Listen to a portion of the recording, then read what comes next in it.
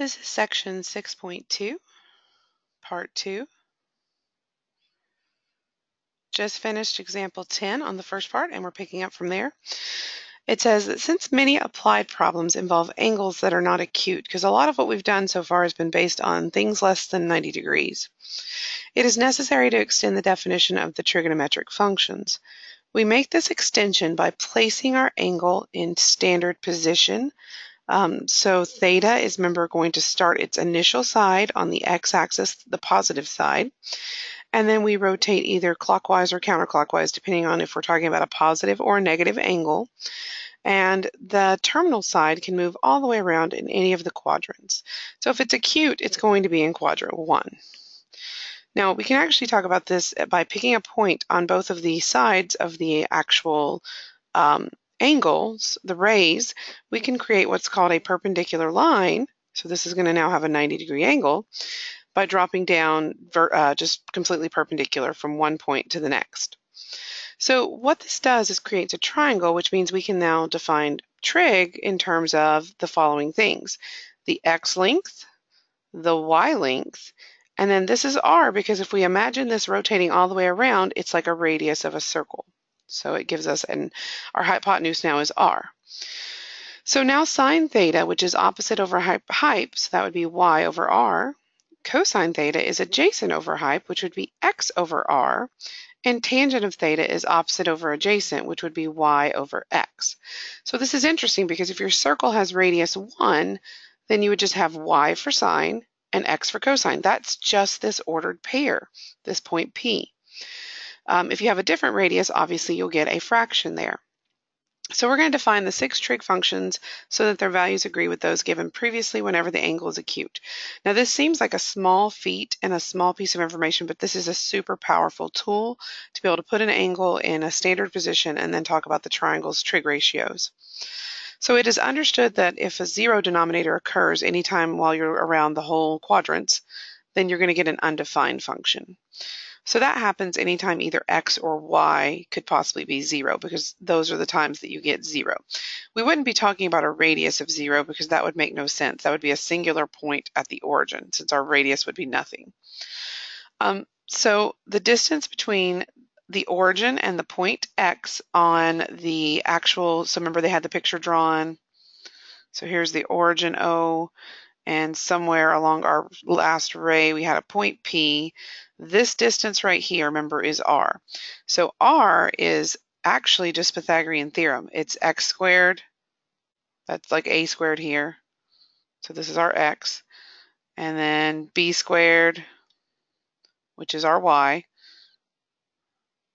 equals r squared. And they just took the square root to solve for that. So that's how we're going to find our radius if it is not known.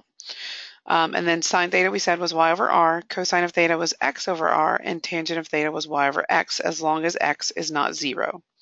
If that happens, it'll be undefined. And then remember, cosecant, secant, and cotangent are just the flipped reciprocals of each of those.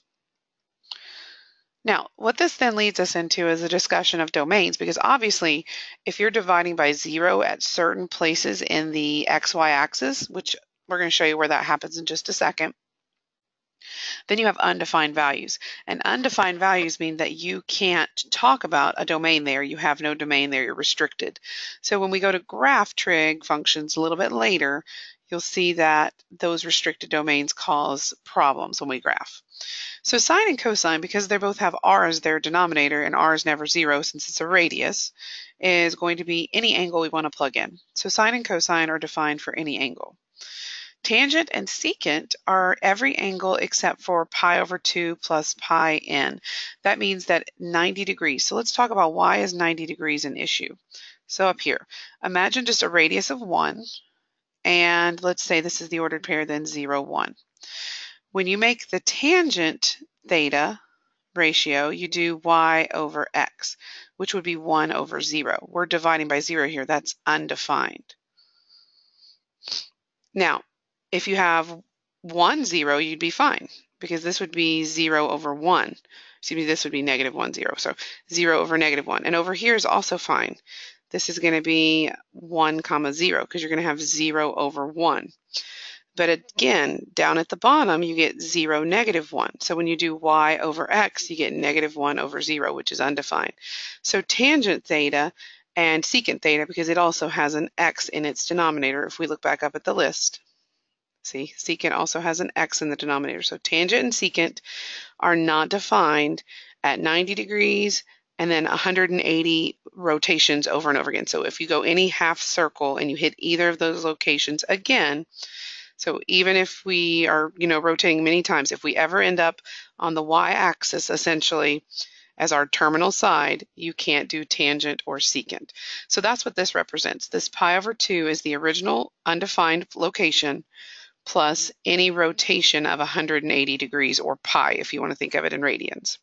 So that's two different ways of writing it, one with radians, one with degrees.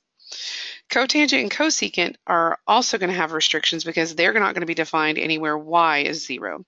So in this case, y can't be 0, and remember this case, x can't be 0, because cotangent and cosecant both have y's in their denominator. So that's going to end up being at 0 degrees and at 180, because that's when you would get a y of 0. It's going to be at the x-axis point. So every angle except theta can't be pi n, which means 180 times any rotation we want to do. So pretty much 0 degrees, 180, add another 180 to that, 360, add another 180. Anytime we go around 180 from one of those locations, you've reached another undefined value. Now, this little side discussion doesn't seem very important right now, but domain is going to be extremely important for us later. So it's defined right now, but we will continue to bring it up over and over again until it starts to make more sense. For any point P in the preceding definition, as long as your absolute value is less than or equal to r of x and of y, we also know that x over y has to be less than or equal to 1 then, because they divide r over, and y over r is less than or equal to 1. So they're just setting up some parameters. They're saying that sine and cosine, their absolute values is always less than or equal to 1, which means every sine value and cosine value will fluctuate, which I can't spell today, from -1 to 1. I will rewrite that. We will just say varies. It's easier than fluctuates. So everything sine theta and cosine theta will vary from -1 to 1, nothing outside of that. So you can't have like -3, that's not a sine theta. You can't have a +5, that's too big to be cosine theta. Now cosecant and secant are the opposite of those. Remember, they're the reciprocals. So they actually are always bigger than or equal to 1, or bigger than or equal, or I should say smaller than or equal to -1. Their distances are farther away. So this will not be something you have to memorize right now, but this is going to show up when we try to graph. So we'll see this visually in class in the coming weeks. All right, so back to some examples. So that a lot of that was just some definitions and groundwork that we needed to know for things coming down the road. This one doesn't need a lot of those facts. We just need to figure out if we can find out the trig functions. So it says, number 11, an angle theta in standard position on a rectangular coordinate system and a point P. So the most important part of this is the point P. So let's think about where that would be plotted. So -15, so we go 1, 2, 3, 4, 5, 6, 7, 8, 9, 10, 11, 12, 13, 14, 15. I added that one in. And then up 1, 2, 3, 4, 5, 6, 7, 8. So that's a rough estimate of where that point would be. All right, so here's my, remember, initial side of my angle, and then I go and rotate until my origin connects to this point. Okay, so this is my theta that they gave me, but we're looking for a reference angle. We're going to call this theta r. That says we want to reference this down to the triangle that it's inside, because you don't really want to draw a big obtuse triangle. We want to draw a right triangle. To draw a right triangle, you just drop this point down to the nearest x-axis point, and that creates a right angle. We know that this side is 8 tall because it has to do with this right here. This side is -15 in its measurement, because it's -15 because it's to the left. all we need to be able to find our 6 trig ratios is to think about this hypotenuse. So if we take this and we write 8 squared plus negative 15 squared equals c squared, because we are looking for the hype, or r squared if you want to think of it that way. We can call it r now since we've defined it that way. Let's change it to r. So this would be 64 plus, I believe, 225. And add those together and then see what the square root is. I believe this one comes out nicely. Yeah, that's 289, which is a perfect square, and the answer is 17. Now, I know that I wrote negative 15 here. That's really to help us down the road, because I always like to make sure I have the right signs, because when you make trig ratios, the signs do matter, because that'll tell you whether or not your trig ratio is positive or negative. In quadrant 2 over here, x's are negative, y's are positive. Something to note is that the radius or the hypotenuse is always a positive measurement, no matter which quadrant you're in. The only things that can be positive or negative and fluctuate is your x's and your y's, and that depends on what quadrant you're in. So let's talk about this really quick. Sine of our reference angle, which is this theta right here, is going to be, remember, just opposite over hype. So that'd be 8 over 17. Cosine of my theta is going to be adjacent over hypotenuse, so negative 15 over 17.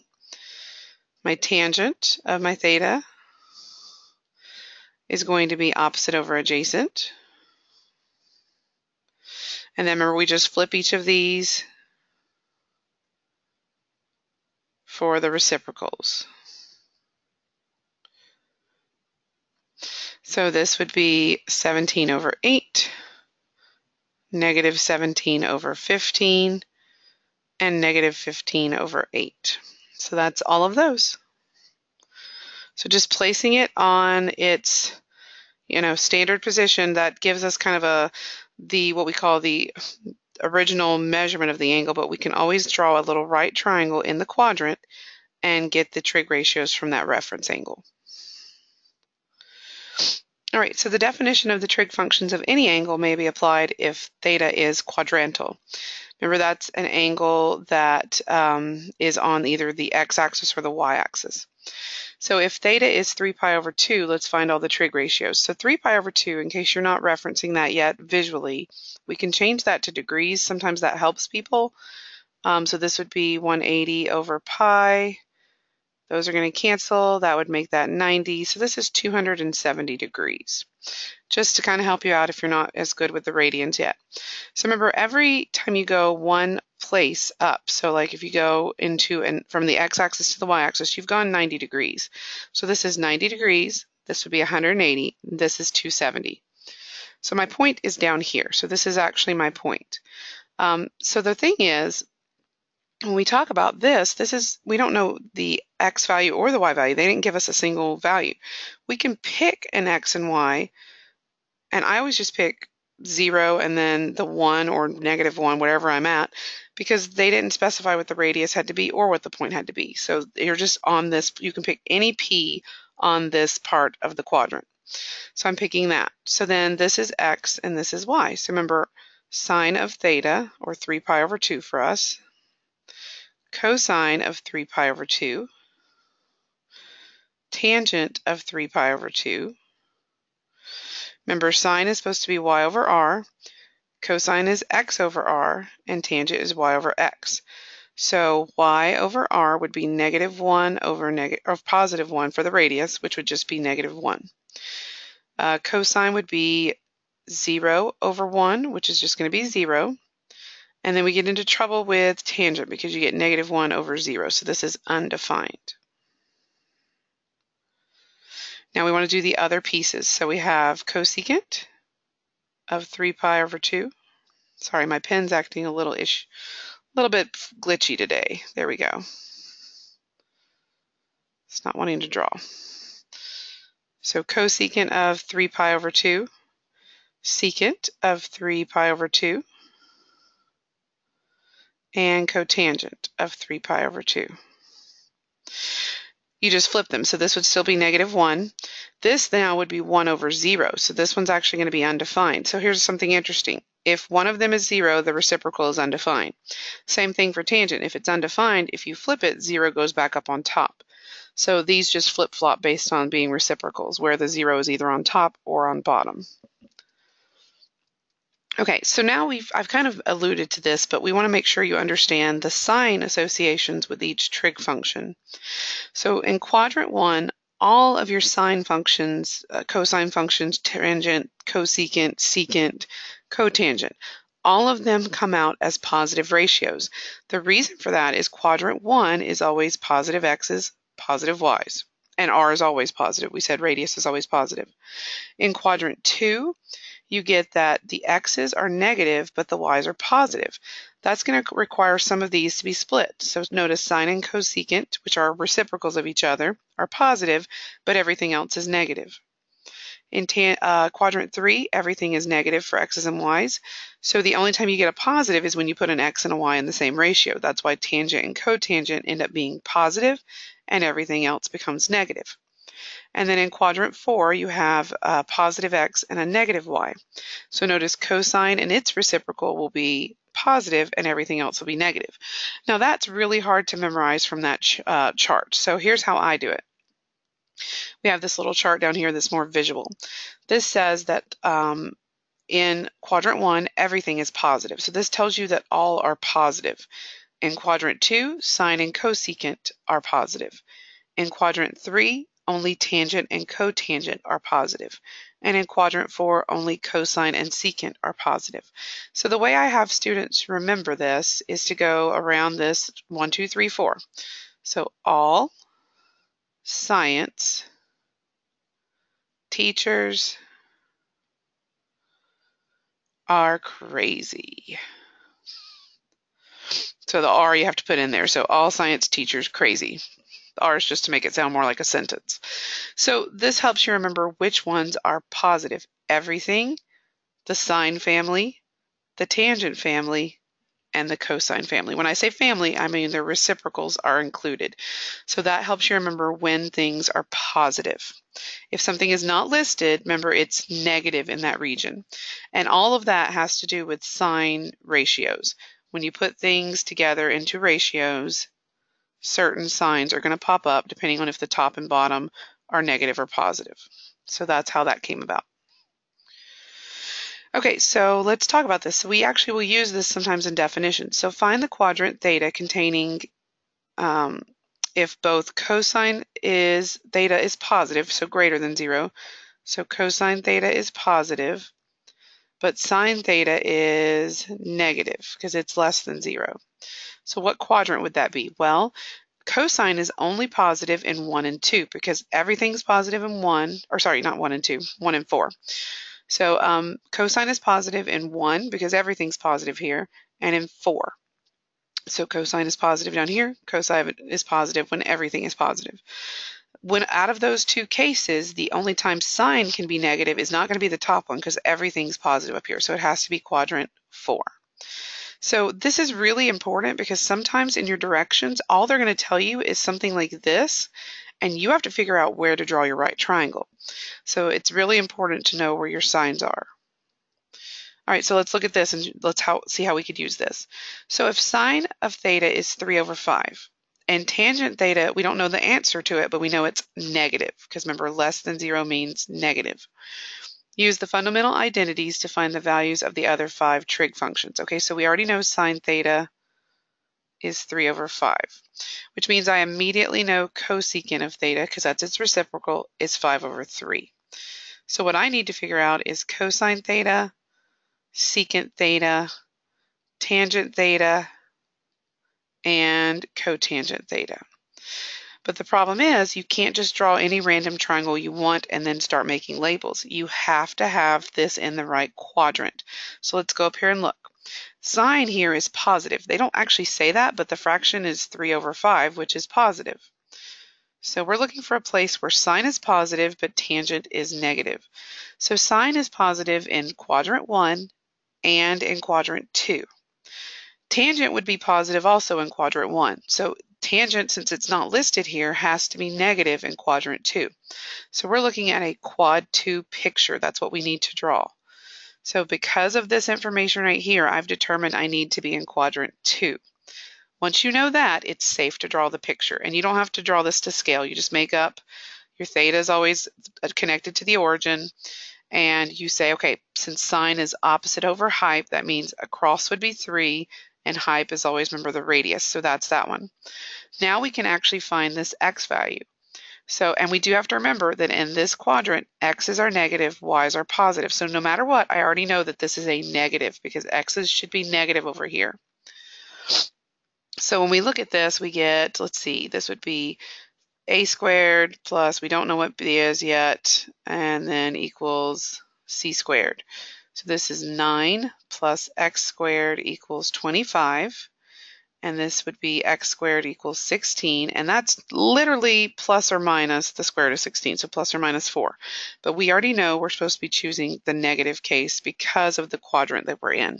So that's the most important part about having the quadrant right, is getting your sign correct.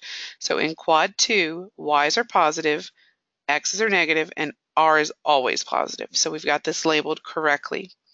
Now we can write the rest of our ratios. So cosine, remember, is adjacent over hypotenuse, so that's negative 4 over 5. Tangent is opposite over adjacent, so 3 over negative 4, so that's just going to be negative 3/4. And then we just flip, so negative 5 over 4 and negative 4 over 3. We have now located the correct trig function values for each of our trig statements. So this is really, really important. So that's why after you guys watch these 2 videos, because there was a part 1 and a part 2, we said that on Tuesday's class, we're going to have a worksheet that has some similar examples to this. Please bring your notes with you. I want you guys talking in class, working through some problems together, and then we'll cover the new notes that I'm going to be posting soon. So have a good day, and I'll see you on Tuesday.